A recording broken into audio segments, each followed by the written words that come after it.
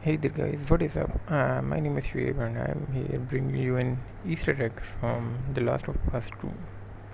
Now, you may notice that there is a question mark at the bottom of the map, and that is the location where we are going to find that Easter egg.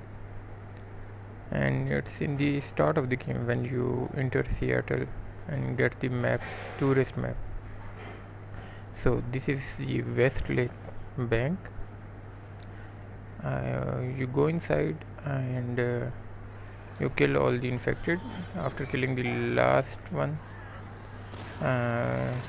what you will do next is you will go to the locker, and there you will find a bag which would contain the codes to the vault.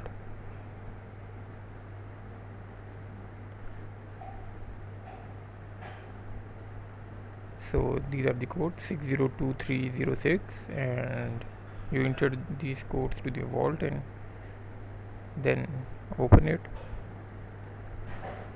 Now once this is done, what you will find is that since it has been discussed previously that the Uncharted and the Last of Us games are connected, so apparently there is something that you may find in this bank which is pretty sure quite related to Uncharted, especially if you have recently played the part 4 of the Uncharted. It is mainly related to that one. So you go into the left corner and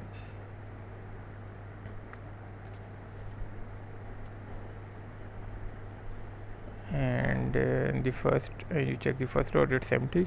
Then on the right side there will be another drawer in that very corner.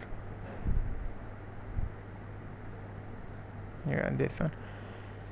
So there is a ring inside. The letter inscribed on it are Sic Parvis Magna. So these are clearly an Easter egg to the Uncharted 4. So see you. Hope you enjoyed the video.